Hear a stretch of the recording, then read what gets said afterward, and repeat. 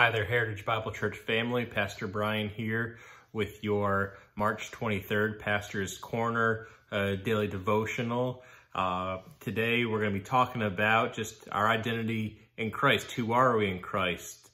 We just finished up on Sunday nights, the fourth week of our series, looking at our identity in Christ. So we've covered that in Christ I am forgiven. In Christ you are righteous in God's sight. In Christ, you are at peace with God. Romans 5:1 tells us that. In Christ, you are a new creation. In Christ, you are a child of God. You are one of God's children now, adopted into his kingdom. This past Sunday, just last night, we covered that in Christ, well, what does 1 Peter 2:9 says? Let me read it for you. Peter says, 1 Peter 2:9, but you are a chosen race, a royal priesthood, a holy nation, a people for his own possession. And how wonderful that is, that we are chosen by God, a chosen race by Jesus' blood. We are part of God's family. We're distinct. We're the church. We're the ecclesia. We are set apart from this world. We're chosen by God. We're God's beloved possession.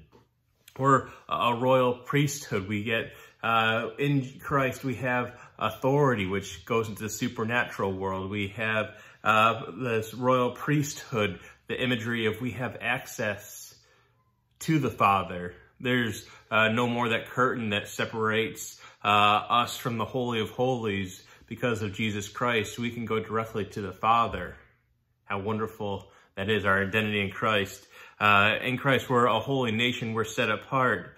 In Christ, we are a people for his own possession. Man, that's great in all the wonderful sense of the word. We're people for his own possession. But all this stuff means nothing if God doesn't keep his promises, which we know he does. We know that God keeps his word, so we are always chosen. We are always forgiven. You are always righteous. You are always at peace with God. You're always a new creation. You're always a child of God, just because of the simple fact of placing your faith, as we talked about this morning, or Sunday morning rather, placing your faith in Jesus Christ, trusting him for your life, trusting him for your salvation. We know there is no other name under heaven given among men by which we may be saved. So by our simple faith in Jesus Christ, we have all of these which cannot be taken away. God keeps his word, and how wonderful that is. So as we go about our days, as we struggle, as we fail, as Satan tries to whisper into our ears that we're none of these things, in fact, we're just the same old, say no. You know why? Because that song that we learned when we were kids, for the Bible tells me so. The Bible tells me that I'm something different. The Bible tells me, no, I'm a chosen race. I'm chosen by God. He chose me. In fact, Scripture says before the world was created, we were chosen in Christ.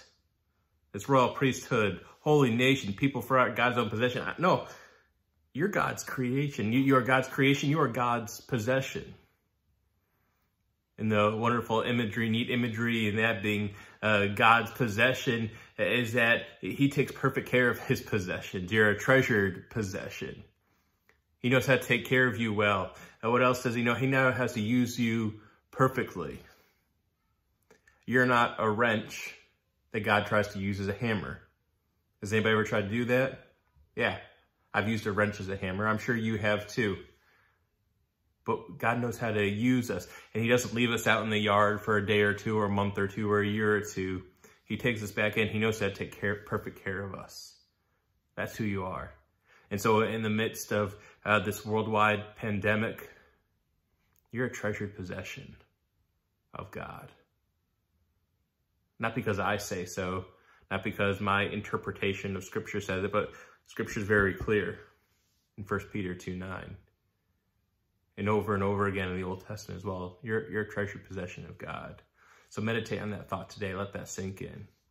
So I love you guys. Let me pray for you. Lord, we're so grateful that we are a treasured possession of you. amongst other things, that we are forgiven, we are righteous. Lord, we are at peace with you. We are a new creation. We are a child of God. We are a holy nation. We are so much in you. Lord, we thank you that your death on the cross, your resurrection back to life 3 days later, brought not just a ticket to heaven, but opened up this relationship with you, the creator of the universe. And you love us so much. Help us to walk in that truth this day. It's in Christ's name we pray. Amen. All right. Love you guys. We'll catch you all tomorrow. Bye.